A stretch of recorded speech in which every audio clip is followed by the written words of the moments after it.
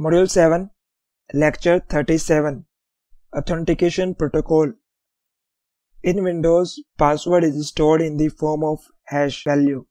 In the below picture, we can see the password is stored in the same file of a computer system in the hash form. When the user enters the user password, computer uses the password and generate the hash value with the sum of algorithm and authenticator compare the resulted hash value with the value of hash stored in the same file. If both matches, the computer allowed the user to log in successfully. How authentication works for domain account.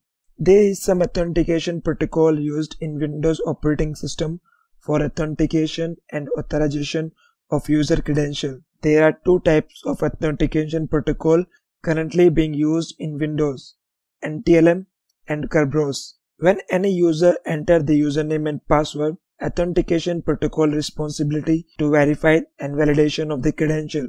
Authentication protocol works on the symmetric key cryptography for encrypting and decrypting of the information in which the same key is used for encryption and decryption. All the username and password exist in the Active Directory for the domain account in the domain controller. Windows logs all activity related to the failed attempt, successful login activity for the user account in the log files.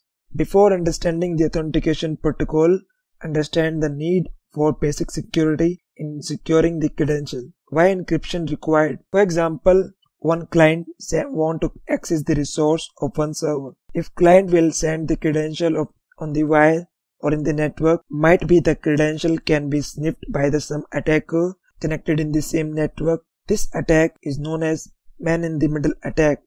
Because of ARP poisoning, or attacker can directly sniff the traffic from the wire.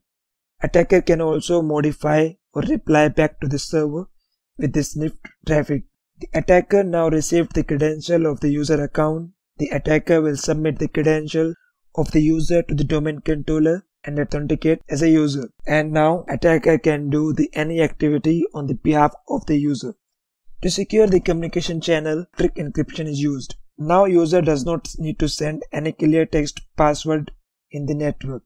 All the information is encrypted with the user password generated from the hash value. Hash value is used to generate for the encryption in the information. Now user will send a request to access the resources. Domain controller will send a challenge to the user. The user will use the password hash and encrypt the challenge with the user password and send back to the server. The server will use the user password for the decryption, and if found the same challenge and the response as the user password is stored in the Active Directory, Active Directory can decrypt the challenge and can see the response and the challenge. If they matches, it allows the user to log into the computer. Now without transferring any credential in the network, user successfully authenticated.